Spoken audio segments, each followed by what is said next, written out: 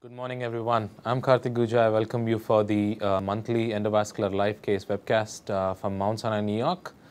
Before we go to the lab with Dr. Krishnan's team, just a few reminders because we have our big symposium coming in next month. For that, any previous live case can be viewed on peripheраlinterventions.org. You can go go online and look at the previous registered webcasts on the archive cases. And the next live case, as a reminder, would go on June 28th.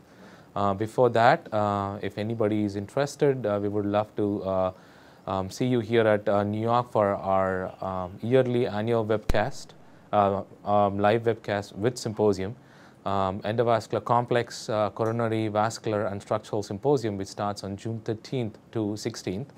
You guys can go and register at ccssymposium.org. This year, we are proud to be collaborating with Link for the complex endovascular symposium, which is a 2-day symposium. We'll have live cases from New York, in Mount Sinai, as well as from reputed institutions all over the world. So without any further delay, we'll go to the lab with Dr. Krishnan's team. Good morning, Dr. Krishnan. Good morning, Karthik, and I want to welcome everyone, including yourself. You know, we've got a really phenomenal, difficult case here that Vishal and myself have been working on for 2 days.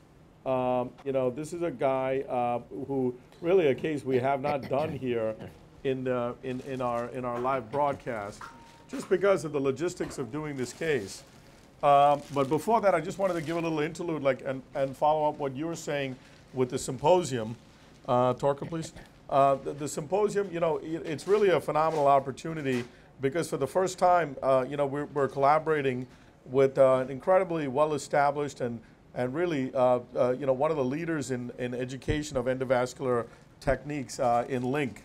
You know, and Dirk Scheinert and his team have really been phenomenal in setting this up with us and helping us, and helping us to really do this symposium, make it very, very relevant to everybody here in the Americas to be able to, you know, do these kind of difficult cases. Can you bring this monitor somewhere near me, please? So you know, as you know, Karthik, our setup is with live cases both from Germany as well as from America, and you know that the beauty here is that the live cases are going to be transmitted and really are going to be relevant live cases with relevant discussion based on what are some of the you know, the controversies, difficulties that we all face in doing these kind of cases. So our friends at Link, like us, have done thousands of these cases.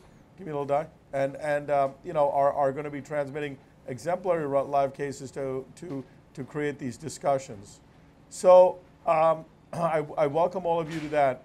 More importantly, you know, this time Vishal and yourself are leading the Fellows course. And the Fellows course, you know, we already have lots of fellows who are enrolled in this course. And I think the Fellows course is going to be really phenomenal in that it's going to be, show me down, is going to allow us to educate the up and coming, you know, future of our field. So that part of it we're very excited about. And we have a cadaver lab this year, right? Yes, we've had a cadaver lab last year. This year, again, we're going to have a cadaver lab and obviously a lot of case-based discussion with a world-class faculty, as we always are able to attract, which is really a testament to everything that we've accomplished here. But you know, that's just enough about the symposium. But without further ado, like I said, Vishal has spent a sleepless night last night with this patient, and now we're going to go ahead and turn it over to Farhan Majid. But before that, let me introduce our team. We've got Ray Lascano here, who's our interventional nurse practitioner. We've got obviously Dr. Kapoor, who needs no introduction. We've got our interventional fellow. We've got Elizabeth, and we've got Cristobal, our tech. So again, Farhan, right to you. Okay. Can I get the slides, please? Thank you. So this is a very interesting case. So this is a 65-year-old male with a history of hypertension and hyperlipidemia. The patient has a previous history of peripheral arterial disease and has had a right SFA intervention with drug-coated balloons as well as stenting, including a Supera and Zilver stent. The right peroneal was also intervened upon with PTA, and this was just done in February of 2017. Previous to that, he's had left popliteal stenting and left peroneal That's good. stenting. So now the patient, since February, was doing well, and now he comes back in with severe right lower extremity rest pain, Rutherford grade 2, category 4, Fontaine stage 3, over the last 2 weeks. His symptoms have been progressive, and he is not noted to have any ischemic ulcers noted. Next slide. So as we can see, his past medical history is hypertension, hyperlipidemia. He's got chronic renal insufficiency with a creatinine of 1.8. And again, peripheral arterial disease. Just of note, previous popliteal stent, but more interestingly, the right SFA was just stented on February 8th, and at that time, the patient received a drug-coated balloon therapy as well as Supera, a 5.5 by 60 millimeter stent in the mid SFA, and a Zilver 6.0 by 120 millimeter stent in the distal SFA. Next slide. The patient's passed, as far as medications, he's on appropriate medications, including aspirin, Plavix, Lipitor, and Proprolol. He's a previous long-time smoker and quit 10 years ago, and otherwise negative. Next slide. On examination of note, on extremity exams, he's got Dopplerable pulses at this point in the right DP and PT. Left DP and PT are normal. The patient's laboratory data reveals that his creatinine is 1.8. And on his ABIs, you can see his right ABI is 0.4. The vascular ultrasound that he had now shows that the right SFA is 100% occluded again. Next slide. So I just put up the completion angiogram from February. No, but you should have put up the pre, too. Yeah, well, I didn't have the pre. So this is the completion angiogram, since this is kind of what we're talking about. You can see that he did receive a Supera stent and a Zilver stent in the mid and distal SFA. So you can see that the proximal SFA there has mild disease. There's a stent in the mid segment, and you can see there's good flow through the SFA. Next line. Distally here, you can see that the Zilver stent is also widely patent on completion angiogram with good flow into the popliteal. And then you can see that, the TP trunk has mild disease. Next line. So here you can see the TP trunk has some mild to moderate disease with an occluded AT and an occluded PT, and then good flow in the perineal. Next slide. And here at the level of the foot, you can see the perineal filling, and there is reconstitution of the AT in this segment. Next slide. So at this point, since February, now the patient is brought back for his new symptoms, and we did a peripheral angiogram at this point. So next slide. So you can see here the aorta and the iliac system are without significant disease. Next slide. So this is just a runoff, and I have DSA images after this. So you can see that the ostial SFA is now completely occluded. There is occlusion of the proximal, mid, and distal SFA. And then there's reconstitution at the level of just past the Zilver stent at the level of the popliteal. Next slide. So here you can see the occlusion in the proximal to mid SFA. Next slide. Again, there's occlusion in the mid to distal segment. Next slide. And here at the level of the popliteal, you can see just past the stent, there's flow back at the level of the P2 segment of the popliteal. Just below that, you can see the AT is occluded and the peroneal fills. Next slide.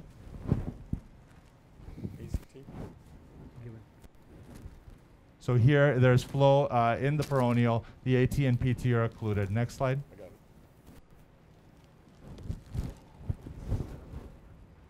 And here at the level of the foot, you can see that there is filling, reconstitution of the AT and good filling of the peroneal. So just in summary, this is a 65-year-old with hypertension, hyperlipidemia, who's had stenting of the SFA, and now presents with significant rest pain in the right lower extremity with ABI of 0.4. And you can see the peripheral angiogram showed a right SFA occlusion with reconstitution at the level of the popliteal below the stent. So the plan was, and Dr. Krishnan is going to go over the next few angiograms, the plan at this point was to perform SFA intervention Okay. with thrombolysis Great. and so on. So the one thing that he did not show you was the pre-angiogram. So I'm going to step outside, and I want you guys to come with me outside over there. Okay. PK, So- before we just move on, a curious question. Why did we take an angiogram from the right side? Why did we get access on the right? Because at that time we were fixing the left SFA. Because the patient had not become, was not having rest pain at the time. He was complaining of vague symptoms of his leg that had just initially started. Okay. So hold on a second. Yeah. I'm going to pull up the current Yeah, now we angiogram. Hold on. Will you have an MRN? Yeah, with the wire. Okay. So So let me so I think the important point here is how did that angiogram look? How did the vessel look? And what were the options at that time? And so let me give you a little bit of background. So when you see the angiogram, it's obviously something that's not a good endovascular case, and really not a good surgical case. At that time, Can we get this? the patient was had claudication, obviously, and so at that situation, our vascular surgery team was not interested at the or felt that a bypass is an indicated thing here. So I want to show you what that leg looks like. I'm going to change it to you. Let me just anonymize it. So at that stage, so the picture of the lower extremity. Okay, zoom in over there. Shows you a severely diffusely diseased proximal SFA with an occlusion at the level of the mid-segment right here, right. with no reconstitution really until right about there. Severely diseased above knee popliteal, severely diseased popliteal, severely diseased P2, P3 segments, and then you can see here with really just the same perineal runoff. Right. So we did not, when you compare this, and I'm going to play it again one more time so all of you can see it, and then I'm going to go ahead and show you our final result. We thought we had a fantastic final result. We had done drug-coated angioplasty of the proximal. We were forced to stent the distal because of dissection, and the popliteal because of dissection. So we used a Zilver and a Supera, and we felt that we had given this patient probably the best therapy possible with drug-coated as well as with Zilver and Supera in order to show. So you can see it's really a horrible disease. The really only bypass target was the perineal, distal infrapop, right. And he has no good vein, by the way, because he has venous insufficiency. We should have talked about that. So he really doesn't have any good vein here to bypass, and he's been ablated. And he was a claudicant also, right? Yeah, he's a claudicant at this time when we're doing this. Yeah. So I want to show you the final picture. So the final picture here, let me show you. I don't know, I hope I have one final here. That's probably the foot. Yeah, it's the foot. So here we go. So here's the distal. Here's the SFA into the pop. You can see the Supera there, well deployed. Well deployed. No expansion, good runoff, no dissection in the level of the perineal.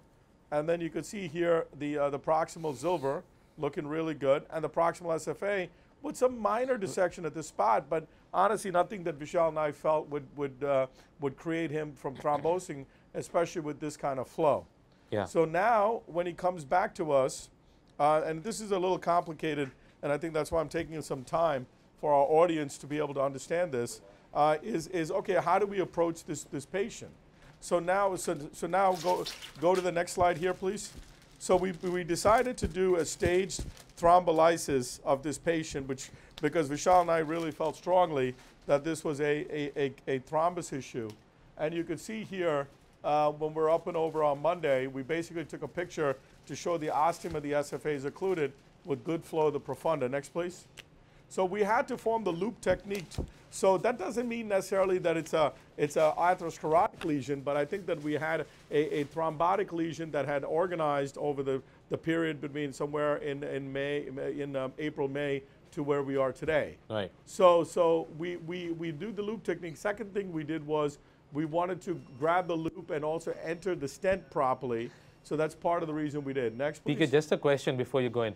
When the wire went in, with the catheter? Did it go very smoothly, or? No, well, I mean, I think Vishal and I had to make some a little bit of turning. We were very cognizant, and we've done this live multiple times to show everybody, all of us have, in terms of how to do it. And you can see in the distal here how the wire is going all different angles. Right. So we were very, very careful because we knew that this here was going very smooth, but it was all thrombus and clot.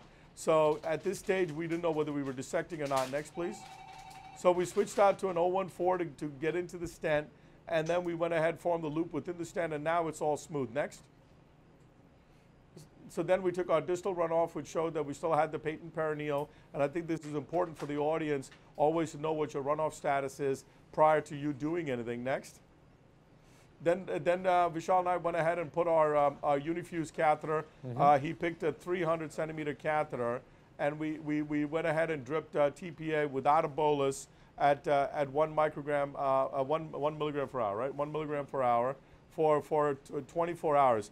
And the important thing, I'm going to have Vishal comment on the importance of doing the check angios and what are the things you need to do at that stage, Vishal. Once the patient goes into the unit or whatever the recovery area is, what is the stuff that you want them to follow? Well, I guess the biggest issue with TPA catheter is because it's a licensed catheter, you have to be cognizant that there's a lot of bleeding issues that might come up with. So we always want to make sure if we are planning, like in this case, we had an idea about thrombus, to get first the access should be a good access, because most of the times you'll end up with having if it's a repeat stick, if it's a posterior wall stick, you might end up having some hematoma, especially higher chances in this case. So that was the first concern we had, was to get a good initial access stick.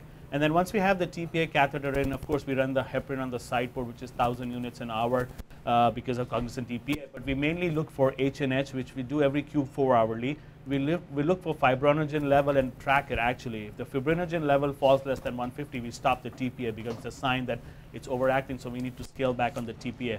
Of course, we do neuro checks. We do localized limb examinations to make sure there's no pain. Follow up with the patients, and the other important thing is to make sure the blood pressure is well controlled. If your patient is hypertensive, we empirically put them on some antihypertensive drip, whether it be nitro, esmolol, or whatever you like, so that their blood pressure is well maintained and the chances of having hypertensive bleed anywhere else in the body is very, very low. So I guess following them routinely and then bringing them back in 24 hours to reevaluate is the Vishal, do you check step. the CPK levels? And yeah, you do. I mean, especially not and the routinely potassium? unless the patient really starts to have symptoms. It's not. We mainly do the HNH and the fibrinogen levels, and of course the PT, PTT to make sure the heparin is not super high or super low. But CPKs routinely, I don't check it personally unless the patient starts having symptoms. Then you're concerned of rhabdoid compartment syndrome and all the stuff, and then you want to confirm your diagnosis by physical exam and getting the CPK involved as well. Those are excellent points, and I think, you know, those of you at home who are watching and who are not doing a lot of lytics, you got to be very, very careful with these things that Vishal just went over so beautifully. The second thing I want you to talk about is, Vishal, is a little bit of the development of compartment, sometimes with reperfusion. You know, and you know that's not a rare thing, and that's why these patients, like you said, need to be checked every couple of hours or every hour, even in the beginning stages. So you know, can you talk a little bit about the compartment and why it may occur? Well, again, compartment syndrome is because of excessive TPA and drop in fibrinogen levels. So the lytic component really causes the reperfusion injury, leading to damage of the local muscle, rhabdo, elevated CPK, pain, and then eventually, if you don't catch it early in time, could lead to neurological disasters and end up in severe complications. And patient might end up with fasciotomy and all those things, which you don't want to throw. So a couple of things about that, which is important, is obviously, you know, it's going to be a reperfusion type injury unless you perforate it going down. Right. And the second thing is you want to make sure that you recognize the signs of early compartment. You know, the earliest sign of compartment, which is very important to remember, is a loss of sensation between the first and second digit in the thenar, is it thenar or is it, what is it? What is it, leg is thenar? Yeah? Plantar aspect. Yeah, plantar surface between between the space between the first and second ray. So in interdigital space, yeah, that's probably the best thing. Because thenar is hand, right? Right. See, I forgot my basic anatomy. So second is also you want to make sure that you look for, you know, if that's occurring and you're not certain whether this is still compartment. I mean, the best thing is ask them to step on the gas. You know, it's a loss of dorsiflexion, or a weakness in dorsiflexion. These are the first two things that you're going to see when they're starting to get into compartment, you know, after the pain. So I think it's important for you to, you know, keep an eye, educate your recovery staff, and do this. Okay. So after we left the TPA catheter again, what we talked about, Dr. Kapoor was kind enough to bring him back last night. Next slide, please. And next slide is just the TPA catheter distal. Next slide. Okay. So now we can go live. So Dr. Kapoor came back last night and did a picture, and it's similar to our picture here. And it's I can even walk you outside and show you the picture. So our picture here is the first runoff, showing you how it looks. So here, I'm just going to show you. I should have just gone. Yeah, I'll keep going forward here. Sorry about that. You guys had it all teed up. All right. Oops. Okay. And 1-4. That's it. And that's it. Okay. So this is the first picture of the SFA, and you can see you have a phenomenal picture. And this is truly how it looks. So you see, we did no angioplasty, we did no angiojet, we did nothing. All we did was cross the lesion, leave the TPA catheter for 30 hours or whatever it was. Actually, less than 30, because last night the fibrinogen level dropped. We had to turn off the TPA. Dr. Kapoor obviously walked over the sheet and left the sheet in on a heparin drip, and we bought him this morning, and this is our picture. So automatically, so majority of it, our clinical idea that this was thrombus was 100% true. So the thrombus is resolved with the exception of a goober up top, okay? Followed by, you can see mid-distal in the stent. You can see the stent looks pretty good. And again, you can see between the two stents, you have obviously the dissected area that needs to be taken care of. And then very important, again, to look at your entire runoff. You can see that the runoff is really good. There's just some streaking of thrombus, but really, there's really nothing there. And then as you go down distal, you go ahead and you can see here, you have wonderful single vessel runoff, recruitment of the AT, which we didn't see earlier, tremendous collateralization that we didn't see earlier. And then when you go into the foot, you can see the recruitment of the dorsalis pedis very robustly. And then you can see the posterior tibial light up, as well as obviously the very dominant perineal that was there beginning. So now we're at the stage after 25 minutes of explaining what we did, but it's important. Dr. Kapoor, can you talk a little bit about the dose of TPA? Well, we talked about the dose, but if we were going to do power pulse, you know, what would be the indication here for you to do power pulse versus leave a drip? Well, I guess it's, for me, the biggest thing to look at is what's our thrombus burden. Usually, in cases like these, when the whole SFA is occluded, you know, and the chronicity of the thrombus as well. We know in last time when we took a picture, it's almost a month ago, that there was already some developing thrombus right there. So I guess the chronicity of the thrombus and the extent of thrombus is what drives it. If you think there's a lot of thrombus, then the angiojet, you might do power pulse TPA with 2 to 5 milligrams and do it over 20 minutes by using the angiojet, but I think the results are not that satisfactory, and there's a higher chance of distal embolization with it because of the thrombus burden. So in this case, keeping in mind the extent of the thrombus, the lytic catheters work better because you give them over a period of 24 hours to do their job, which we expect them to do in 20 minutes. If it's a focal thrombus in a stent and it's more acute, and you think it's a soft thrombus which will dissolve faster with TPA, then in that case we do a quick power pulse 20-minute injection, 2 to 5 milligrams, and then go for a coffee break, come back in 20 minutes, and then take pictures and see how it is. Most of the time it clears up. Like you can see here in proximal SFA, there is still residual thrombus, layered thrombus thing, which shows us that it's been going on for a longer period of time. So in this case, TPA infusion is a better treatment option for better results than doing a local power pulse. So Vishal, placing a filter or no would decide, would that change your decision to leave a TPA catheter versus a power pulse? No, not really. I mean, it's just in these cases, just better to put a filter down, especially with the poor runoff. You don't want to have poor distal embolization, and then you are tracing it all the way down to the tibials and creating more problem for the patient than helping him. So I'm always aggressive enough to use filters irrespective of if it's a smaller thrombus or a bigger thrombus. So go to the first picture. So I think I have a question for the two of you. So when would you, other than what you talked about thrombus burden, if you had an occluded vessel, right, like this one was, how do you decide whether you want to do power pulse or not? So you say in this case, what in this case would tell you not to do a power pulse? So PK, for me, power pulse, doing a power pulse or not depends upon can I use a filter or not. Okay. In this case, initially when the patient came in, I think if it was not involving the popliteal, if it was just and the patient was having symptoms and it was just a SFA, I would have done a power pulse instead of leaving a TPA catheter. But here we don't have any landing zone for the filter. It's a long segment. I think the length of the lesion. Also, I think leaving a TPA catheter, especially with the popliteal stent, I think TPA catheter is better. Well, you know, I think you're getting to the same thing, which is what Vishal was saying is a burden of thrombus, but and a landing zone for the filter. But you guys got to. The way I look at it with what I've done with experience is that you have to understand that there's no way to predict the burden of thrombus. Right. So it's not like the coronary. You know, when you see, you know, it's a different pathology. Let's not even worry about the coronary here. So what I look at and learn from is how the wire behaves. So if the wire goes smooth from the top to the bottom, okay, whoop, like a 035 J wire goes right all the way down to the pop, you know that's a huge burden of thrombus.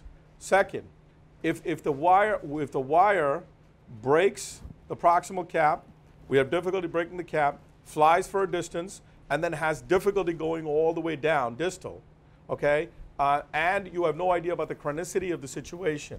Like in this case, we knew, okay, you had probably within the last 4 weeks, this is occluded. If you had no idea, say you were just doing an occluded SFA, then in my opinion, I assume at that stage that there's either a atherosclerotic plaque up top or restenosis up top, followed by a patent area in the middle that's hibernating, filled with clot or debris, and then another area that's occluded distally because of the difficulty. In this case, we had difficulty up top. We had very easy part through the middle, through both the stents, and difficulty between each one of the stents. So to me, I looked at it this way. If you have two 150 millimeter stents full, or whatever, 100 millimeter stents full of thrombus, and you have difficulty up top, the chances of a thrombus burden being high with a single vessel runoff are huge. So to summarize, if you have a short segment of wire passage that's easy, with two large segments with difficulty, then I would do power pulse, as long as I could use a filter. So to me, power pulse, it's a judgment call. You know, other thing to think about is to reduce your time of TPA. You could do power pulse first, even in a large clot burden like this, if you could use filter. Wait 20 minutes, like Vishal said, have a coffee, come back, take a picture, say, oh my God, okay, I cleared a lot, but residually, there's still a ton of clot.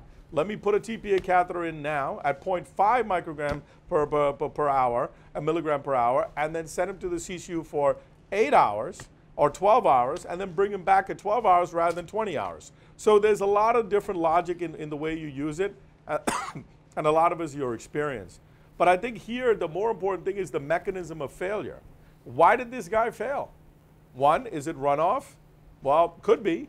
Two, is it a dissection and flow limitation? Could be. Three, is it acute thrombosis of drug-coated technology? I mean, that's something we've never talked about. We have the R classification in coronaries. We don't have a classification in peripherals. We talk about, you know, we're starting to notice in our practice, at least I know myself and Farhan and Vishal have spoken about this, we're starting to see some DCBs thrombose a little bit later than expected, especially with poor vessel runoff. That hasn't really shown through in the DCB IDE trials. However, if you look at the DCB IDE trials, the complexity of patient enrolled was nowhere near this.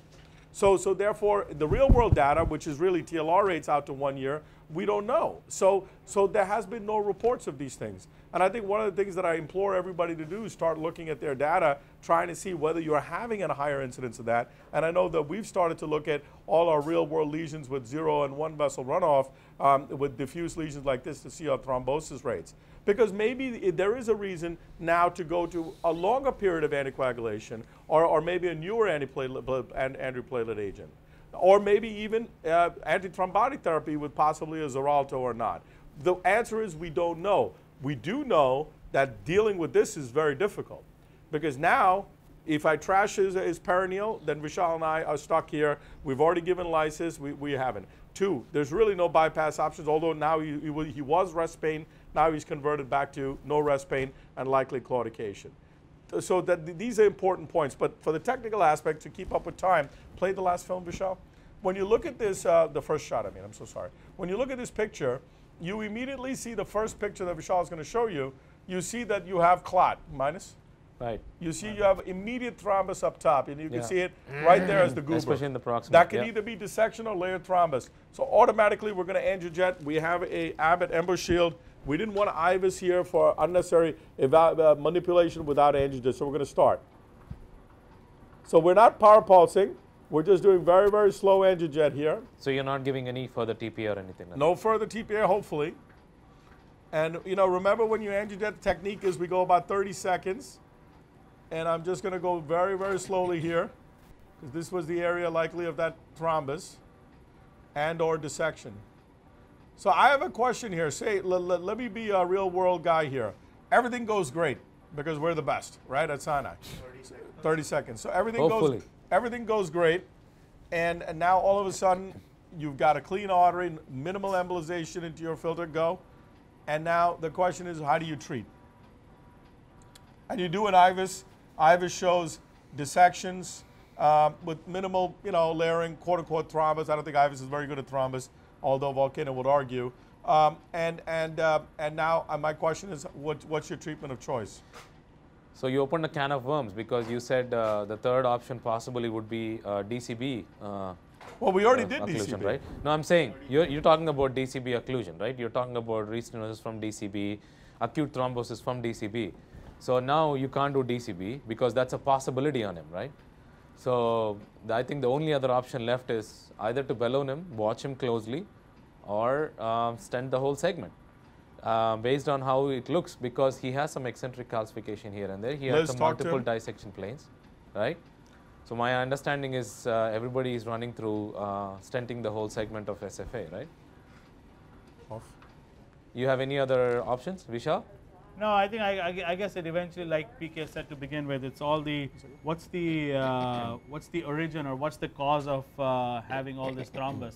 Is it a dissection? It's less likely a neoatherosclerotic lesion or a fibrotic stuff, or is it just poor vessel runoff?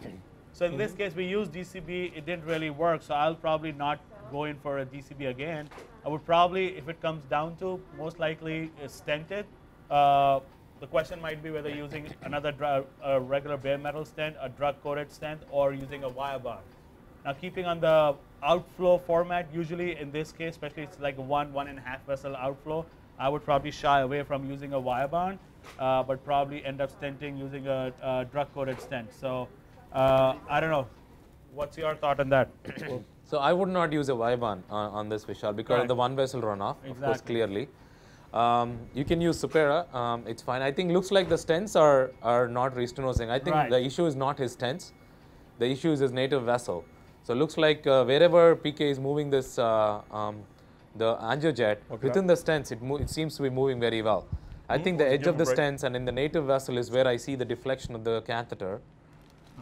And I think when you guys were wiring, if I'm not wrong, correct me, PK and Vishal, like you had difficulty with the native vessel more than the stent itself, right? I understand, yeah. So it looks like that's where most of the recoil happened.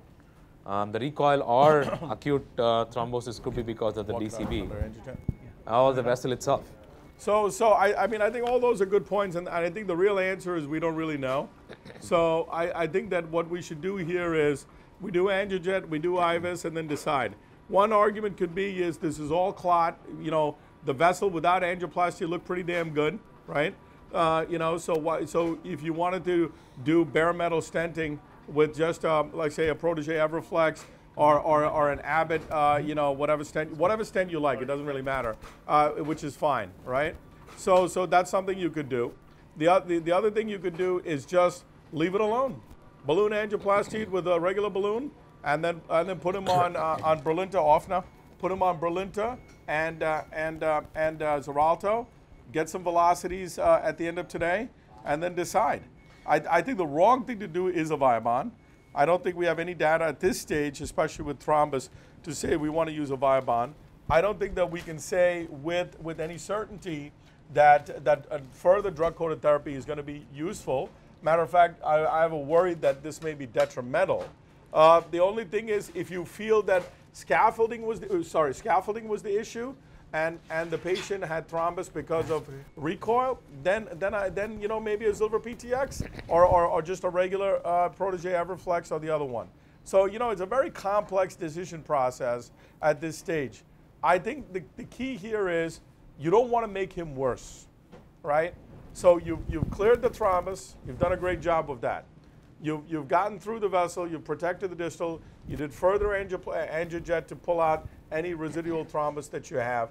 Now you need to do a picture and an intravascular ultrasound, IVUS, to really see what's going on. So PK, now, what would I was add here? well, you know, like say you have a flap that's moving back and forth, and who knows whether that flap dropped down, closed the vessel, and caused the whole thing to thrombose. I don't know. Right now, I have a wire across it. It didn't close. But with the dynamic movements of the SFA, when the patient is walking, who knows what's happening?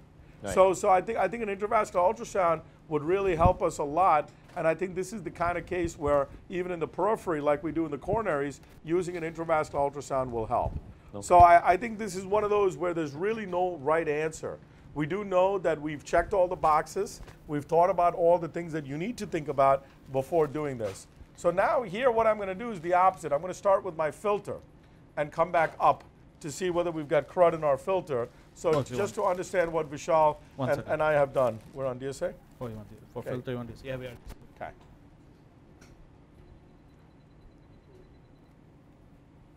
So you can see we embolized everything into our filter.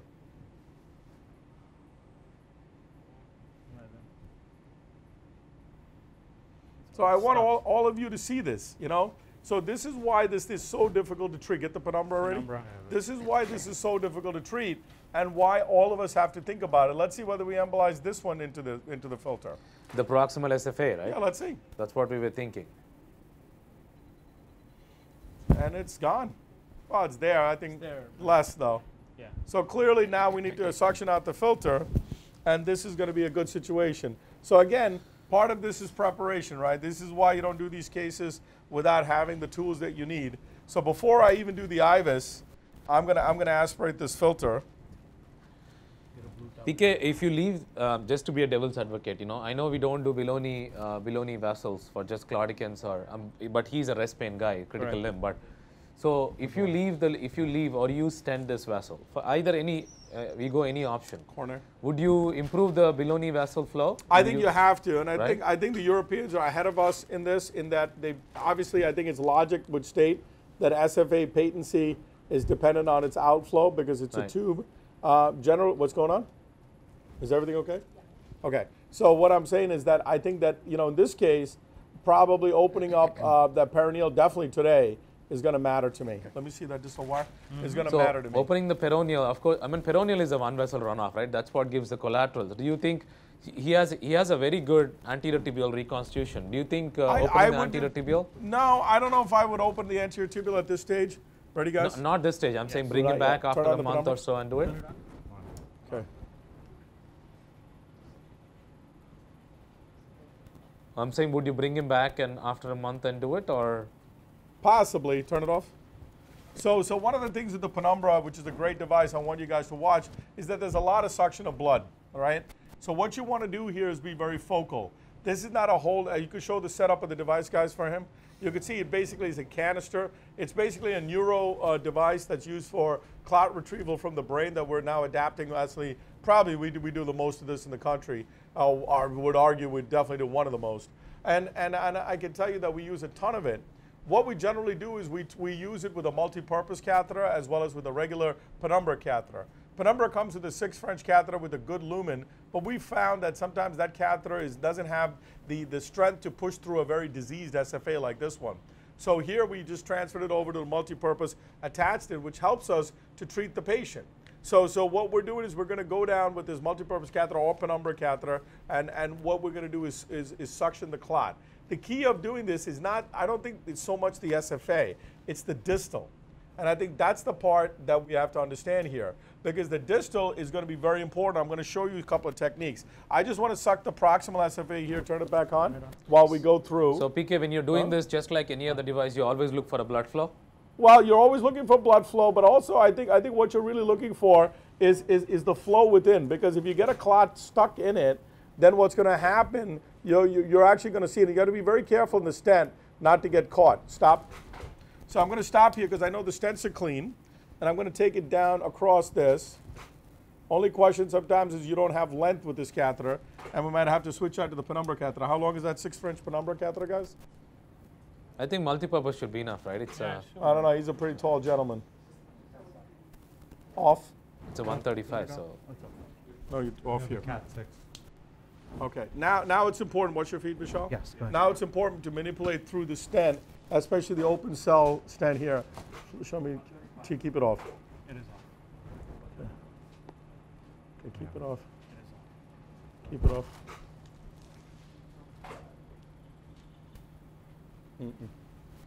So as you can see, the open cell stent is creating issues for me, but I'll torque it away. But using a multipurpose catheter, you can torque it, right? That's the advantage That's you the have. whole idea, yeah.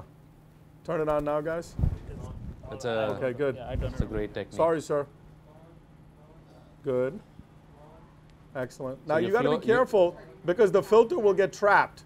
So I don't Right. want to get too close to the filter. So But it's your flowing a flow lot. seems to be great. Good. So I'm the going to flow go is ahead and cine this, and then now I'm going to turn off the penumbra and I'm going to ask for a dye for me to inject. Would you go a little bit lower or just? No, just you know, I don't want to necessarily capture the filter here. Right. If I wanted to capture the filter, we'll capture it on the penumbra, but this is going to tell me what we're dealing with. Actually, no DSA.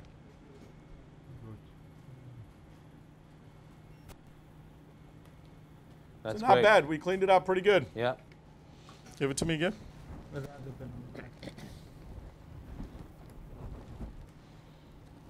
Turn on the suction. Yeah. Let's go get out. Got it? On.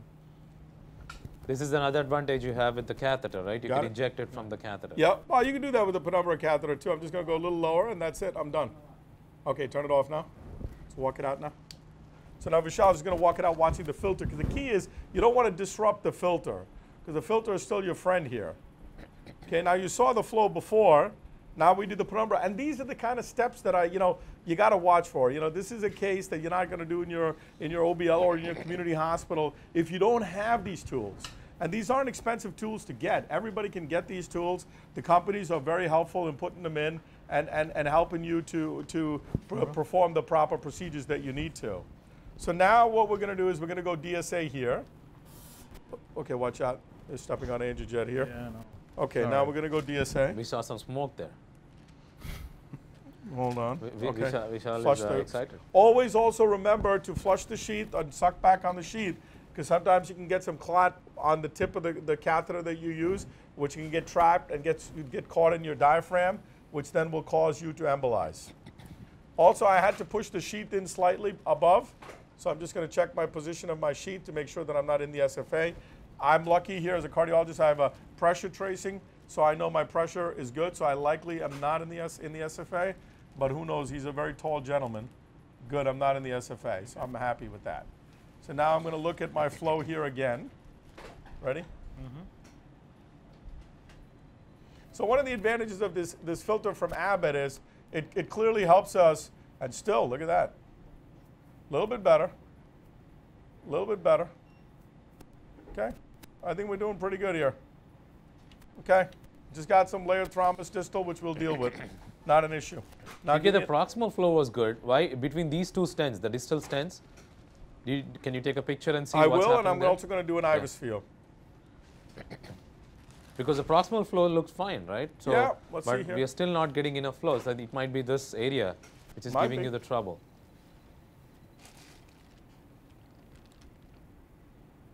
I mean, it's just dissected okay. vessel. So yeah. A lot of layered clot you can see That's there. it. Yeah. So we're going to have to deal with all this in a second. It's going to get a lot of fun here. So give me an IVUS. Give me a cup there. ACT, guys, repeat ACT. What's my repeat ACT? You're doing this case on heparin, right? We're doing it on bivalrudin. Bivalvular. Okay. There you go. Got it. So his heart rate, everything is stable, Liz? Okay. Hold on, let me just get over Yes. there. All right. Okay, I got it. PK, so what would the instructions be? Like somebody is doing this case Show me down below. outside, right? After this case is done, what do you watch for in a patient as an outpatient? I would definitely obviously the result you get is going to be important, but get velocities very quickly. I would let heme see him for any thrombosis issues, and obviously he was on TPA, so it's not a good time to draw the blood, but I think we would have to draw it at some point. I would prophylactically likely start him on Xarelto. As long as there's no contraindications for bleeding. Okay, off.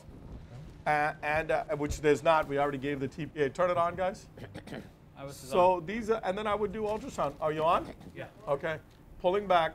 It's recording. So I guess you are pulling from the TP distal peroneal, Distal right perineal. here. Oh no, the distal pop into Distal the pop, perineal. oh, sorry. There's the stent. Look at the stent. Not anything. No restenosis, nothing. Right? Good flow. Good flow coming out of the stent now. Maybe not yet. Beautiful flow. My God, the stent is like clean. Well opposed on good side. There's the Silver PTX. This, Right outside the stent. Nope, still, there you go. So a little bit of dissection here. Maybe clot, who knows, right? a lot of plaque burden though. I don't know if it's clot. I'm not certain. No, but a lot of plaque burden though. There's a lot Plaque of atherosclerotic versus plaque. clot here, and you can see the areas where it's really dissected. Yeah. Look at that. Yeah. There's a lot of dissection planes A here. lot of dissection. Multiple dissection I don't know planes. if our volcano people would feel this is clot or not. I don't think it's possible to tell. And as you're coming back into the supera now, there's a supera. Supera looks phenomenal, showing you that it's not reached. A little bit of layered thrombus on the supera there, but really nothing in the supera. The stents look fine. Yeah. Yeah, I think it's all the native vessel that's probably progression of disease maybe. There's Or with proximal dissection. supera. And that's Yeah, the dissection. there- Or there you have a this lot of looks more of a dissection thrombus. planes. I don't know. Look at that complex dissection. Yeah, a lot of dissection, right? Yeah. Or layered thrombus. You're right. It could be all thrombus. Could be The way thrombus or it's- dissection. I mean, that looks like dissection. I agree with Karthik there. Yeah. That area looks like dissection. Here it looks like dissection. Yep, there too. right? Multiple dissection planes. But You can again, see the remember flow behind with the vessel DCB, right here. Right there's here. a- That's the a flap I flap. was talking Yes. about. Yeah, See? that's the biggest. If That's that probably thing, the if that haziest thing portion you collapses see. one side to the other, Right. that's going to be an issue. Let's see if that's in that spot that we thought looked more kind of proximal. funky, and it is. Look at Yeah, that. that's where we had That's issues. the spot that looked kind of funky for us. So remember, this is the stuff that you can't tell with the angiogram. That's a great example of what you can't tell. Look at that, how That's- nasty. Look at That's that recall. thrombus. Yeah, I think that's all clot. That's clot. I feel that's clot. Yeah. yeah. I don't know what you guys think, but I think that Yeah, definitely that's is definitely clot. clot, right? Yeah. It's out of the And intimal then layer. again, This- you got a lot of layered of thrombus here. Yeah. Show me your fluoro here. And this is getting to that proximal area. So if I was to predict, this guy failed because of That's proximal a- dissection with the flap. That's it. We're out. Yeah. With thrombosis. that's probably Okay, walk this up. valid way of saying it, right? Yep. I think that's how we'd fail. So now that we've done this, now I think what we need to do is, I think we're forced now to stent that proximal. So I think I'm going to go with a bare metal stent from distal to proximal, and I think this is like in the coronaries where we have, in the early days when we had stent thrombosis, we always worried about, or acute MIs, we always did bare metal stents. I think since we don't have any clarity at this stage, we should stop. We should not use DCB now or a drug-coated stent. I'm going to use a bare metal stent up top. Would you use a supera, PK? I don't think so. I don't think so. I think I think it's an area where I'd like to stent up to the ostium. I think it's an area where we have no flexion points really at this area above that proximal. Right. And I think at this stage, I think we'll just go ahead with a regular Bare metal stent. protege Everflex stent. So let me decide with Vishal and you what length we should use. Remember, there's still a chance he's going to embolize. What would you do with the distal portion, PK? I think I'm going to use another regular stent. I'm not going to use supera because I don't want the wire to move. Because I want to stay on this filter at this stage. And with the supera, with the herky-jerky motion, Right. I think the issue is going to be, will the wire move? So there's our proximal, right? So what do you think, 150? 200? Easily. I 150. would go. 150 and 200. Yeah. Give me a 70 150.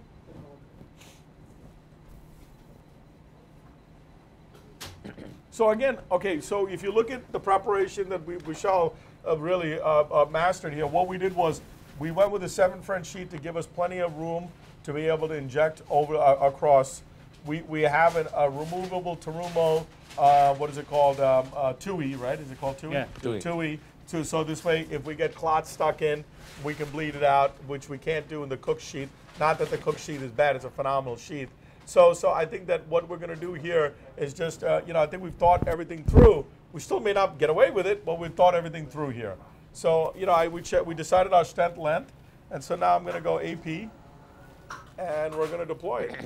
So, Vishal, I'll ask you, you see this patient in the outpatient, right? That might be a 200 stent PK. So, Right. You think it's 200? No, the length. Oh, we'll see. We'll see. Now we'll open at 200. Yeah. so, so Vishal, you see him in the clinic and he has swelling and everything. Would you tell him, would you give any instruction? Because he's going to have a lot of swelling. Right. He's definitely going to have a lot of swelling. What you want to do is reperfusion edema. That's what you want to prevent. What instructions would you give? Just Careful, it's around my hand. 1 second. 1 second. how would you avoid that? Would you want to tell them use some wraps, stockings, elevation of legs? Yeah, I think all of those matter. You're right, and especially these patients who have chronic total occluded SFAs, and when you reperfuse, they have a lot of edema, especially in the first 24 and 48 hours. They'll go home, they'll be fine the first day, and next day they'll call you and say, I have swelling in my leg, what's going on? So I think it's all because of getting the fluid and reperfusion. So what I would do is recommend purely conservative therapy, including compression stockings, elevation of feet, and of course, if they have a lot of pain, using over-the-counter pain medications, and then keep following up with them. So give me a little die from above. And then No, we got room. follow up with them in clinic and see how they do. I mean, did we unmask their underlying venous insufficiency? Maybe, but that's another problem for another day. So it's probably conservative therapy is what I would recommend. Okay. Just a little short. 200 is too long and 150 is too short. So the question is, I don't want to put too much stent inside stent, so I could use a shorter one up top. So let's deploy this here. So Vishal is just going to deploy it. Obviously, we know we're going to be short, so this is perfect. If he doesn't move it, we should be even better. So we're just going to deploy this very carefully. I'm on the floor, bro. We're 20s. Oh, pull back. That's good right there. So I had PK. I had patients like this who had swelling for like at least 2-3 months sometimes. Yep, I agree, brother. So because of the, especially if you tell me that he's having chronic venous insufficiency. No, symptoms. that's been fixed though. Okay. I like it. Would you take some overlap because you're going to you're going to use some stent anyways? So yeah, we may not. I may leave the ostium alone because we'll re-IVUS the ostium and then decide. See, it actually dropped down because it's a big vessel, which we expected. So walk it out. It's actually a 7.7 it measured. Yeah. But I didn't want to, let me show my distal wire here, make sure our filter's not moving. Excellent. Always take these little moments to check everything for yourself and then decide. I'm not going to post-dilate the stent. Right. I'm because not, you don't want to. same thing, all the trauma. Same thing, you know. Yeah, you don't want quite a cheese effect, right? That's right. Yep. Okay, let me see now, floor. Okay, a little diabolical. Let's see how short we are. Yeah, so we need another, what, 40 maybe? 40. Yeah. Yep. Can somebody, do we have a 40 Abbott stent, Absolute Pro, 7040? If not, somebody has to run down to the OR for me. So we've actually stopped carrying, bare metal stents other than, what's left over. So we don't order bare metals anymore. And I don't know, do we have any protege? We have 8s? We have 8040? Because he's got a big vessel. Yeah. Yeah, give me an 8040. He's got a huge vessel. I think 80 will be fine. Well, because we're measuring 7.7 by IVUS. Yeah. So I think an 8040 we should be fine here. We'll deploy that off. And as always, our crack team here, Karthik, is able to figure it out before you and me. So now looks like we'll take a look after this. I still think I'm going to bare metal stent that mid segment, right? You agree with me, Yeah, guys? I think I agree with you. And then we'll think about de-essing. PK, I'm just curious. That's a flexion point, right? Why would you not want to use a supera there? You're right. That is a flexion point. And the vessel is very big. I think 5.5 will be fine. There's not much of a calcification. Supera, I think, should deploy easily, no? I just worry about that distal wire. Okay. If you look at the fracture rates, right? Let's and I know we hear about this a lot from everyone, including myself, about the fracture of supera being less, and I think it absolutely is true. But if you look at Silver PTX and if you look at their randomized control data, okay, and this is held true with their Japanese PMA as well as their registries. Mm-hmm. So if you look at the fracture rate, 1.8%. At 1 year, at 2 years, and then 3 years. Oh, you don't have the wire yet? Just a little bit. 1 year, 2 year, and 3 years. Yeah, I got So therefore, nice rail, please. So I think that a 1.8% fracture rate is very, very low. Right. And I think that should, I'm okay accepting that in this stage, especially with all these complexities that we have here. So now I'm just going to place this there. I'm going to go RAO. Just a little die, Bice. So I got I want plenty to of go a room little here. bit, yeah. So I'm going to go down even further. This is fine. A little bit of overlap here is not going to kill me. A little bit of dye here. Profunda looks like it's disease-free, so it should Yeah, be okay I for think you. this is a good spot. Yeah, that's If a we good could spot. just leave it without moving A it cell so into the much, profunda should be fine. I think, no, we leave it just like this, we should Yeah. be okay. Yeah, Actually, got to go maybe a little bit in. Yeah. just a little bit in. This is an Abbott stent, so Yeah. it will deploy wherever you leave it. So It may come back. It comes back. See? Want a little in? Yeah. Okay. Yeah. Watch the dye. He's got chronic rhinosinusitis. Little dye now. As he's flaring. So Yeah, I good. think 4 knobs, and it starts to unsheath. See? Okay, it doesn't now move. give Abbott dye. stent doesn't move, Vishal. So you can Good. deploy where I it like is. You can go by the black markers. I understand. Yeah. That's Good. it. Yeah. Nice. Walk it out now. All right. Abbott said doesn't move, but PK will make me move. So you know you have to I understand love that the part. way you guys It's always do it. PK's fault. So Love the way you guys Filter do it. moves, you're done, and the stent moves, you're done. So I love the blame. I told you I have a kid to feed, All so right. I need a job. And now we need to do this one. All right. All right, let's take a picture now. Hold on, yes sir. PK, we are going work abuse live. You know. I know. Everybody knows that. Everybody understands my plight. Ready? Yeah. All right, here we go.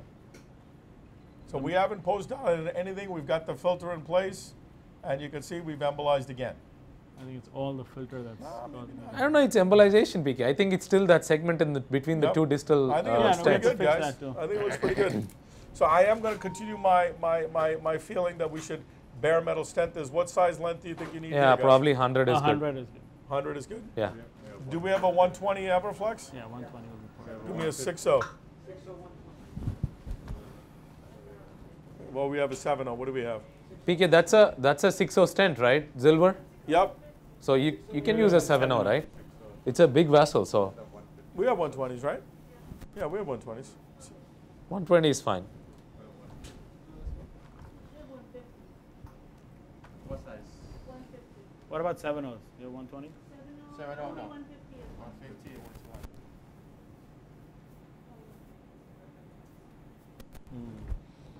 PK, if you why don't you use a 55 120 Supera and keep pushing the wire when you're deploying it? Yeah, I think that's what we're going to have to do here. Yeah, Give us a 55 120 Supera. and just keep a track on the wire. You know, deploy a keep couple of feeding the cells, wire push in, the that's wire in. Deploy a couple of cells, push the wire in. Now we'll watch the wire. Yeah, it's an embo shield, so the filter is Yeah. independent of the wire. So No, I know filter's not going to want the wire to come out. We're way down with the wire, so yeah, should be okay. What do you have, 120? you can always push the wire independent of the filter. So, Is that a 120? It doesn't look like a 120, guys. but it's a Supera, PK, so you can. 100 man. Take a picture. Yeah.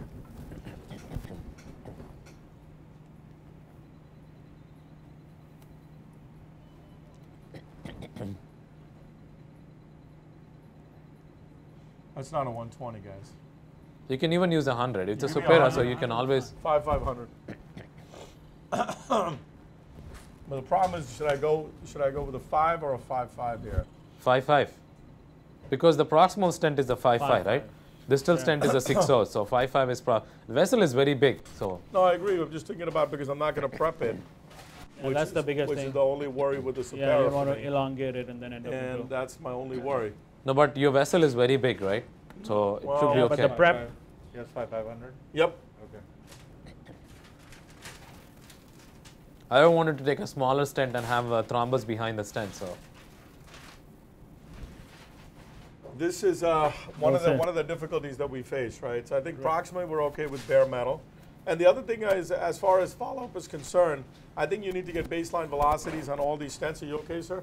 Baseline velocities on all these stents. And then after which, what you want to do is you want to go ahead and follow these closely. Now, if the baseline velocities are good and the patient is doing well, then I think what you need to do is decide down the road as far as what, when you're going to re-intervene and how you're going to re-intervene. So with this many stents, restenosis rates are going to be high. And like I said, we kind of dotted all the I's and crossed all the T's. Spoke to our colleagues at Vascular. We knew what kind of our plan was going to be in terms of bare metal versus drug-coated therapy. Okay, so here we've decided on bare metal therapy because we know that the drug's already there, and we think the mechanism is not going to be quite exactly what we felt, which was we knew what the mechanism was, which is thrombus. So to go ahead and replace drug-coated therapy is probably not the right thing to do. So we're going to go in a little forward. Check the proximal. Yeah, I think. Let me see. Let me see the above. Yeah, I think this is going to be real tough to deploy it perfectly. That's part of the problem with this stent is the deployment.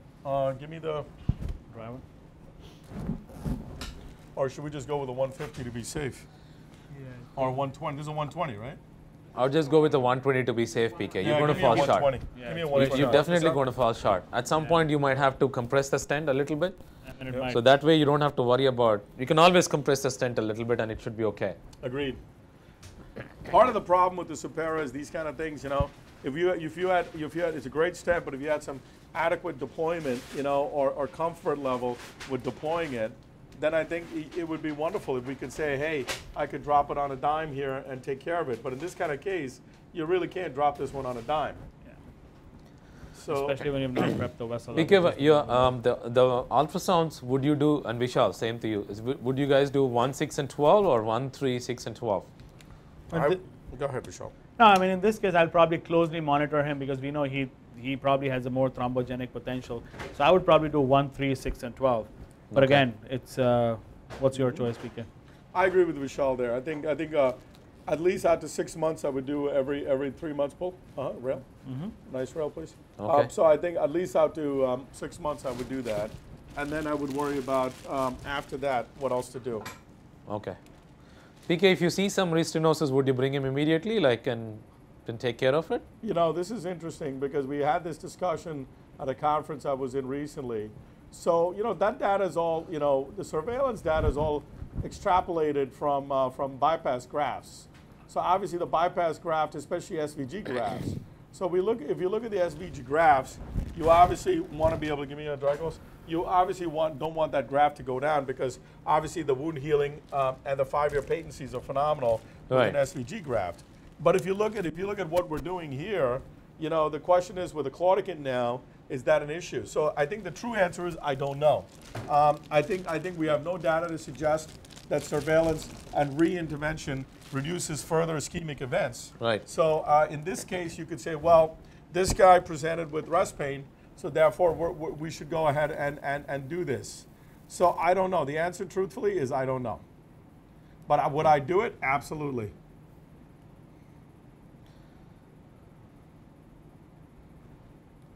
This out here. Okay, that's good. Okay, let's see now. Vishal, you want to just keep pushing the wire? Yeah. Just to be Well, let's deploy a little bit and then watch. That's deploying well there. Everybody happy with the stent geometry? Yeah. I think it's well spaced. And the beads are right. I think that's fine. Yeah. Let's check the wire below. Good. Okay, very good. Came back a little bit. A little bit, but we're okay. Oh, okay. So I think that's the answer as far as that's concerned. This is a 120 or 150? 120. I'm gonna have to pull this. Yeah, that's better. PK, I think you're doing a fantastic job. Just wanted to let you know. I really appreciate that. Show me above. I really do, because Vishal is being very critical next to me. He's telling me, old man, what the hell are you doing? Get out of the way. Elizabeth is defending me. You want to compress it there a little bit? I think you're getting too much of an overlap of the stents. That's what I'm doing here.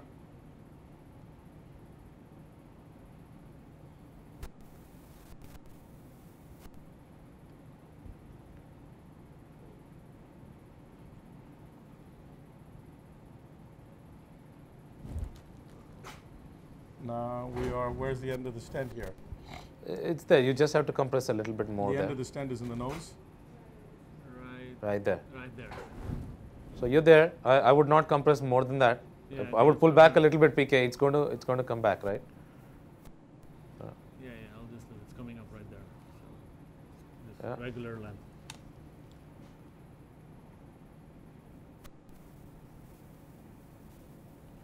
That's There it. you go. That's perfect. All Fantastic. right. Again, Vishal not happy with me. My job is to keep the wire down. That's what I did. I think Vishal, you did a great I did job. a better job than him. Yes. I think you did a great job. Very tough. Tough crowd. Tough crowd. Tough crowd. Okay. All right, guys, let's now decide what we're going to do with this filter. Let's check our wire that it's not outside the toe that Vishal promised, and it's good. So now we can, you know, I believe in Ronald Reagan's philosophy. You know, I was old enough to vote for Ronald Reagan, so I can tell you that the trust but verify is something I truly believe in. The filter. Ready? DSA? So critical, PK. Ready? Okay, inject.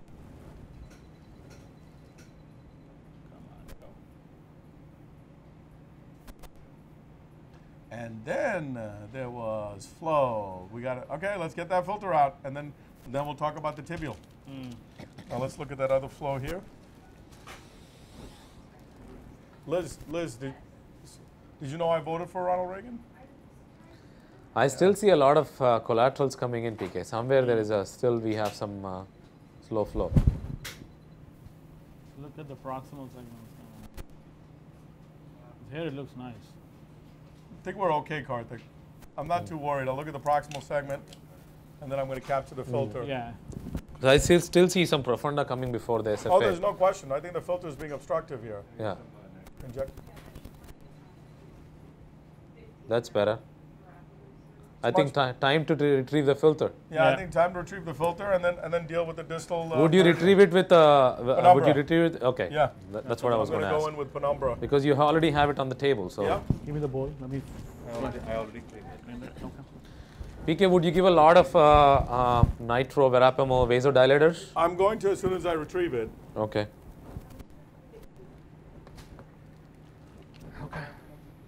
I would go. So the question is whether we do DS of the proximal tibial now. If you do the DES of the proximal tibial, don't you think your Yeah. AT, if you want to come back for the AT, it might be a little difficult for you? Well, let's see. I mean, let's see how this flow is, and then we decide. We have the IVUS in place. I think the peroneal from the pictures looked fine, no, PK? I feel the same. Yeah, I it feel was the just same. diffuse disease, but I think it looked okay. Now the problem is, will the penumbra get down there? Let's see, with all these stents. So let's see. Ready, Flora? 1 second. Got it? Now show me above now. Now the problem, guys, when you do the penumbra, you really want to watch it through all the stents, and you want to just be careful. You don't want any stent compression anywhere, right, or any deformation. crush of the stent, yeah. Yeah, deformation of the stents. Right. So.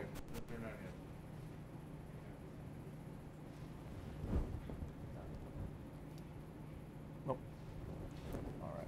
Another thing that I've done, Rishal and I have done, is put Put an 035 wire through this. side by Yeah. side. So give us an 035 supercore, please.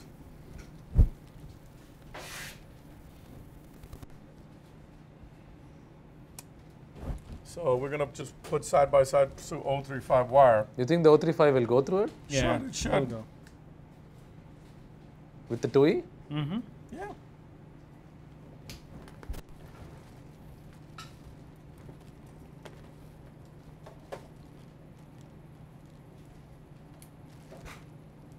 I'm just going to shove it down. And let Yeah. it get it all the way down. So just get a wire all the way down to the next stent. Okay, good. Show me above now.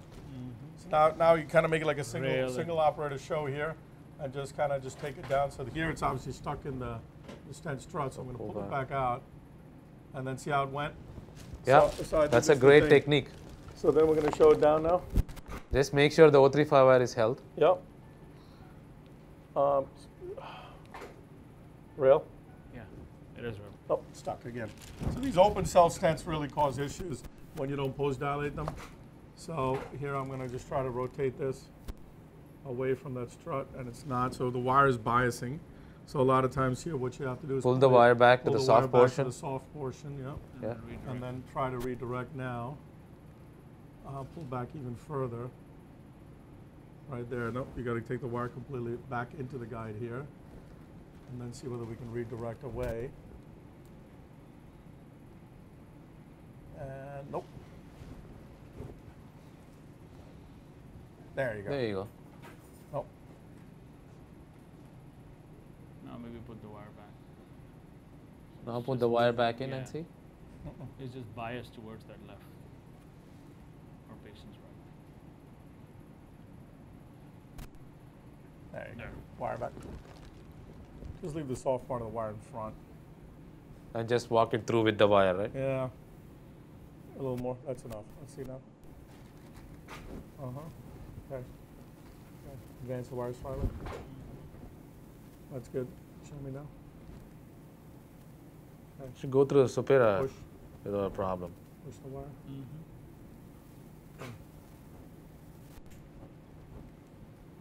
One second. Push the wire. Okay, we're there now. Wire out. Actually, you know what? Let's get it into the Yeah, distance. just make sure it Yes. goes. Because we had that, yeah. Bias. Get wire out. All right, now we're going to take the wire out. Not yet. So these are some of the what I call is pain in the ass, butt techniques that we have to deal with, you know. But it's a reality in our business. Nothing. Sorry, sir. Nothing is made perfectly well for our devices, so we have to deal. Turn it on, guys. Turn it on. It's on. So now I'm going to go down, try to capture the stent. There's the ambush shield, right? Hopefully it comes in, and it's not, so I'm going to have to pull the wire. Okay. The wire came back. And now I'm going to try to advance the wire, Flora, please. Yeah. Slowly, that's fine. The wire's distal, that's all I care. And I'm just going to let it just follow this back now. I want to Actually, show me above. Yeah, Vishal, just walk it out. Just don't advance the wire. Yeah. Yep, just try not to. So we're just walking this out. And what we're going to do is, there's no flow, much flow in the ambush shell right now. Or in the, show the flow in the canister, please. Oh, you are showing it. Yep. Yeah. You can see the flow is very poor. That's because the ambush shield is trapped, Yep. right? So now the important thing before you inject is check that the ambush shield is still inside the guide. If it's not inside the guide, then the problem is that you probably left it inside the sheath. Right. Second thing you can check is the pressure. See what the pressure is. So the pressure looks good, so there's nothing obstructive in the sheath. And finally, now you want to flush it out to make sure it's there. And sometimes it takes a couple of flushes for it to come out. Yep. Right And there. there's the ambush shield. And any thrombus? Yeah, there is a Yep, there's sure. thrombus right there. There's some thrombus, and then Of course, I and squirted then some off. and then we're going to go ahead and flush the sheath again. Hold on. Yep, there's a lot of layered thrombus. Yeah. there. A Yep, lot of organized. and that may be the one that's causing the issue Yeah. for the flow, but Yeah. we'll see. And Again, then, you know, who knows how much Vishal, of it? nice gloves. Who knows how much of it was actually, you know, sucked out as we were coming up. Okay. I just want Let's to let get some nitride and- I just want to make it clear, PK. I think you only PK gets to talk like that during the live case. What happened? What did I do? I said, you know. All right. FCC violation. I guess. Oh my God. So I said All only right, PK lots gets of to talk like lots that. of nitride, guys. Yeah. Would you put the catheter? Would you put a catheter down and give Actually- nitride, or just give it from above? Actually, you know, if you think about it, it's really an anatomic part that I was It's a describing. nitride, right? Yes, that's true. And it's also could be the name of a, what is it, a male or a female donkey? Almost there. That's it. Just some I think we are going off path here, so Okay. why don't we stay on the path? And me and Vishal want to keep our So jobs. one of the things that a lot of the viewers have told me in conferences, and they said that you guys are very entertaining and I'm very boring. They said that I need to spruce it up a little bit. Oh, Keep up with the so they youngsters. wanted you to show the New York side. All right, Yes, got it. that's all. Flushing. Cluster. It's always done. Yep. So now we're gonna, hopefully we'll be done.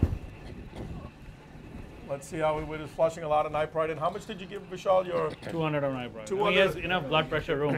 I think PK, we have demonstrated a very difficult case. Oh, that was- I think we have demonstrated all the aspects of the difficult case, what to expect and everything. I think you guys did a great Let's take job. one picture. We'll see. Hold on 1 second. Let me give a little bit more. He's going to give a little bit more nitrite. 400 me. Yep. Total 100, right? All right. Good. Perfect. So we're giving about 150 of nitrite. Mm-hmm. Okay.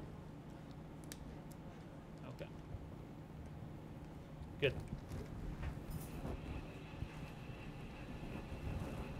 Hopefully this will be our final shots. We're 10 minutes over our duration.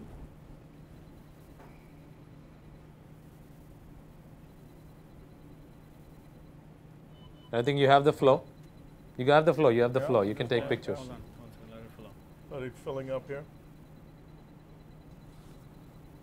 Okay. Fine. I'll fill it more later. So again, always start distal to proximal, right? I mean, And there the flow.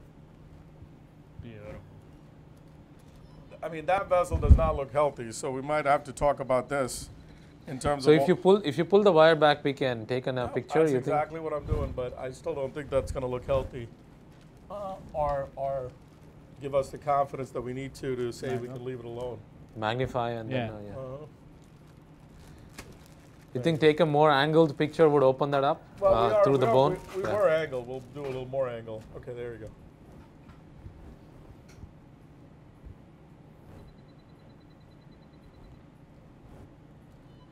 See that? Yeah. I think that should be Just centered. I think at this stage, with all this hard work we did, you could say, let's put him on Xarelto and see how he does, but I mean, are you going to regret not doing that? And I think the true answer is I don't know. Would you stent it or just? I mean, at this stage, I wouldn't want to take a chance. I mean, I'd much rather just secure it, but we'll see. Let's see how all this looks now.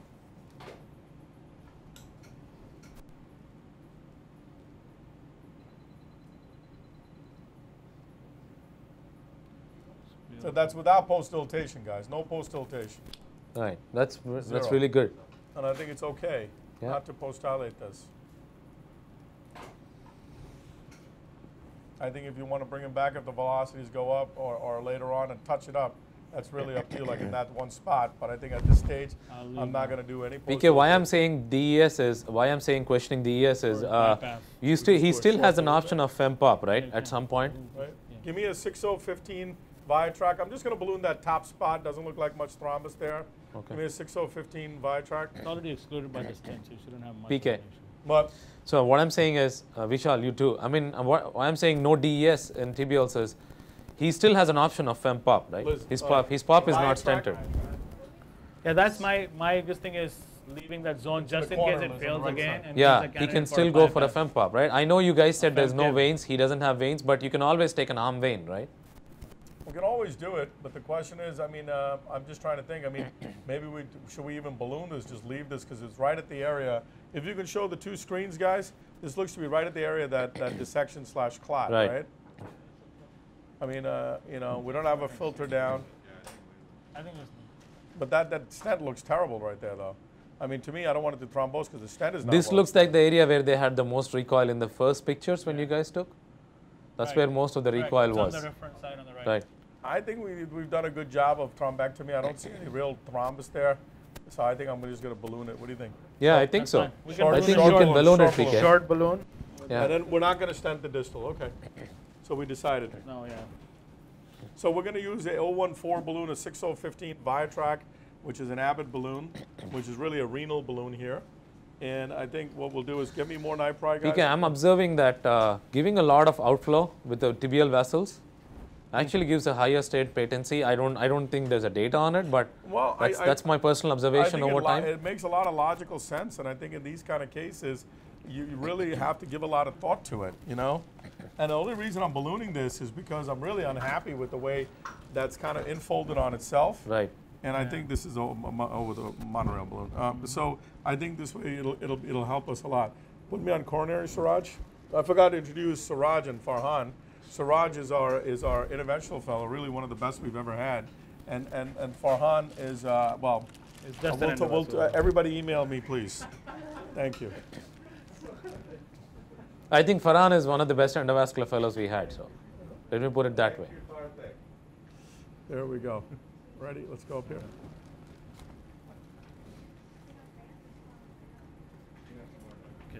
I see a smile on PK and Vishal's face. I don't know why you guys are smiling. You know, you guys are trying to contradict me. You can contradict me. Never. You know. Never. 5, 6, 7, 8, 9, 10. Okay, down. Now I hope I'm not going to live to regret this. Go up to 10 now. Yeah. Go up to 10, 15 even. Right there. 10, 15, 15. 14, 15. That looks more like a recoiled area, PK. That doesn't look like down. a. Yeah. The only problem is you never know if you have layered thrombus that you're going to embolize now, which I pray we don't. But again, sometimes the enemy of good is better, and I didn't listen to myself. Let's see. That's a little bit better expansion, and hopefully it's not going to cost me much. Remember, the wire's in a twig distally. I know. Just try. Actually, it's in a stent, so don't worry It's about in the it. stent, it's in so the it's stent, okay. You actually, can pull pull it the back. wire back. Yep, yep. Fine. So, all right, now let's go low mag here. Actually, let's give some nipride and all that stuff, and then we should be done.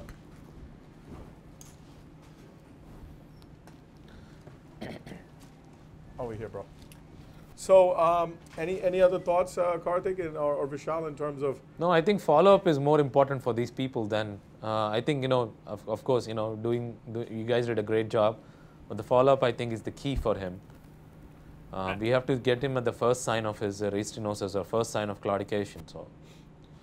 And I think in this case, IVUS especially helped us really define. Remember, we started with the argument about what's going on. Is it the inflow? Is it the outflow? Is it the dissection between the stent, before the stent, the proximal segment, which is the DES?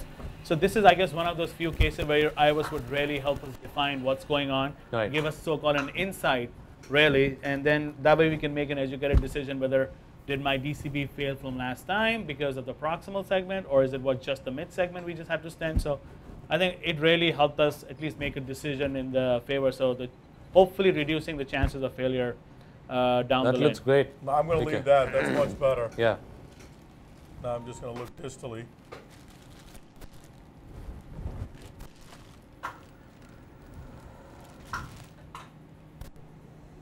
There we go.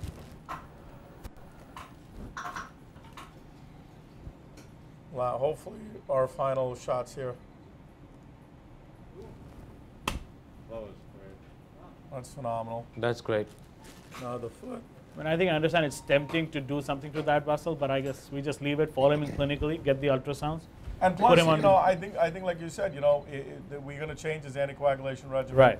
We're going to send him to Hem-Onc to see. You can Wow. see the anterior tibial lights right back up. Beautiful. And we can always get distal AT access.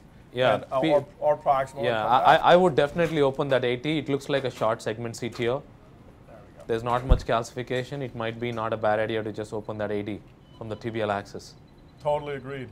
So I think what we will do is we will look at that. now. Beautiful, look at that. Yeah, it's a great AT to open up. It's So I think you know, we're going to let what's it called Farhan remove everything here. We're hemostasis wise, Farhan, what do you think we're going to do for closure here? Manual, I think. Manual. Manual, you think? Okay. So we're going to do a little manual. We're going to do a manual closure, and I'm just going to make sure our common femoral doesn't have a thrombus or anything layered on it. Okay, good. All right. I think nice job. I think overall, I think Karthik, I think just in summary, I think Vishal, me and you, I think we did a phenomenal job on how to handle this. And I think the salient points when you're dealing with ISR and thrombus in a brief and summarized manner are the following. One, what's the clinical syndrome, right? If the clinical syndrome is there, then two, you know, if you're suspecting it, I think you need to see how the wire travels. The wire travels freely through the stent or has pockets of resistance followed by free travel, then you know you're dealing with some level of thrombus. So then, like Vishal clearly said, you need to assess the thrombus burden. If the thrombus burden is heavy, then you need to, in your experience, consider between thrombolytics via indwelling catheter versus angiojet with power pulse spray. You need to follow this patient very, very closely in a unit monitored setting. So like Vishal went over, fibrinogen levels, Right. obviously clinical examination looking for early signs of compartment syndrome, and 3, also make sure he doesn't bleed, control his hypertension, etc., electrolytes, so on, and a hemoglobin and hematocrit. Finally, once you're done with that, you need to bring the patient back. You need to bring the patient back and make sure that you do a check angio like we did last night to see where we are. Once we're done, like for instance, if this wasn't going to be a live case, last night the intervention, Vishal would have finished the intervention. So last night we would have done everything that we did. But if you think about the thought process of what we did, we were very, very careful. One, we first did distal protection. We had single vessel runoff. We did good diagnostics, inflow, outflow, put a distal protection device. We chose a distal protection device that's not going to move despite the use of heavy equipment. So we chose the Embo Shield. It's off-label for this use. All 3 of us have written a paper that's in JACC Interventions that talks about the algorithm for use of distal embolization for distal protection. And one of the algorithms that indicates that you should use it is the presence of a thrombotic lesion. So that's already peer-reviewed and published in a major journal. After that, we decided to do angiojet. We did angiojet because we felt angiographically there was still layered thrombus. Did angiojet up and down. We filled the filter. Then we did a suction thrombectomy to alleviate the filter. After we did that, we went ahead and did a intravascular ultrasound, which showed us the possible mechanism of failure. And very, very clearly, it was the proximal edge of the first stent, edge of the supera, which had a dissection, which seemed to be 2 lumens and definitely probably caused the closure by falling into the false lumen, thereby closing off the supera. So then the decision was made to treat with stenting. So the choice of stent we discussed was bare metal versus DCB. So if the mechanism of failure was dissection and thrombus, then we felt there was no reason to use a drug-coated balloon. So we decided to go with a bare metal stent without post-dilatation. We had intravascular ultrasound, and we went ahead and sized the stent properly, Supera, Abbott, and the EV3 stent. Once we did that, we did not post-dilate because we were afraid of embolizing distally. Once, copious amounts of nipride to show the runoff, evaluation of the filter, captured the filter under the proper technique with the use of the penumbra. After which, what we decided to do was go ahead and evaluate the distal vessel. Perineal vessel, there was no critical stenosis. Moderate stenosis was present. So therefore, the consensus here was to leave that alone. Now we took completion angiography, it was phenomenal. We post-dilated, which is questionable, honestly, in this case, a focal area of the Everflex, Protege Everflex stent. After which, now we talked about anticoagulation and follow-up. In this case, the patient failed aspirin Plavix, so we're going to switch him to Brilinta, and we're going to switch him to a thrombotic agent such as a Xarelto if there's no contraindication. 2, he needs to see workup. So we don't have an ARC definition of thrombosis. We haven't checked him for platelet Plavix resistance, but we felt he failed dual antiplatelet therapy. We have to give him a newer agent, so we're going to do that. Again, off-label. Unfortunately, we don't have the data to support what we do. Euclid didn't work out in terms of cardiovascular events, so therefore we went ahead and we're going to switch him to this just to see whether this is going to help. 3, we're going to send him to hematology. Maybe he has a clotting disorder that needs to be addressed. So hematology will help us and assist us with that, probably as an outpatient, since he's already gotten inpatient thrombolytics, may throw off their panel. Finally, as far as surveillance is concerned, 1, very quick follow-up at 1 month, maybe even sooner, 2 weeks, 1 month, followed by ultrasounds at 1, 3, 6, and 9, and then maybe 12. I think this is to look for restenosis or any change in symptoms. Do we have data to suggest that we should do these ultrasounds? Clearly, we discussed during the case that this data is really extrapolated from the vein graft surveillance, and there's really no morbidity or endpoint data associated with addressing in-stent restenosis, which is asymptomatic. And so therefore, I think this is more for our own knowledge, knowing that this can become a real problem if this thrombosis again. So I think this is a very, very complicated case that we did in about 1 hour and 15 minutes. I would say an hour of procedural time because the first 30 minutes we discussed the angiogram. So about an hour's time, we were able to get this done. I think it really illustrates, if you really spend some time thinking about how to approach these patients, really be systematic in your approach, anticipate the complications that you know is going to occur, and we predicted every single one, and we were able to handle every single one, Vishal and I and Karthik. So I think that you guys out there, you know, if you apply this to these types of cases, I think you'll be very, very successful. Again, on behalf of Vishal Kapoor, Karthik Guja, and myself, and the entire team at Sinai, we invite you wholeheartedly to really come and join us here at Link Mount Sinai and the 20th anniversary of the CCVVC conference. Dr. Sharma's conference has really been phenomenal for the last 20 years, educating people from not only in this area, but all over the world. And I personally hope to really follow in that footsteps along with Karthik and Vishal to really educate in the endovascular space. The other thing also is to really invite you, because we have a collaboration with really a world-renowned group with Dirk Scheinert and the good folks at Link.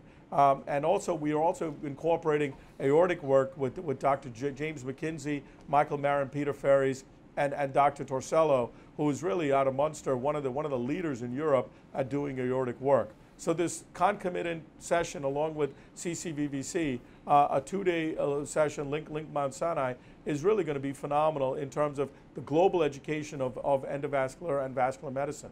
So we're going to have 2 rooms. The first room is going to be in the Stern Auditorium, which is going to encompass cases such as this, really covering all aspects of endovascular intervention, whether it's carotid, whether it's renal, whether it's you know, for obesity. Vivek Reddy's talking about one of the cutting-edge technologies on obesity, as well as tough cases of IRSR transmitted from both Link Germany, Leipzig, Germany, as well as Mount Sinai here in New York.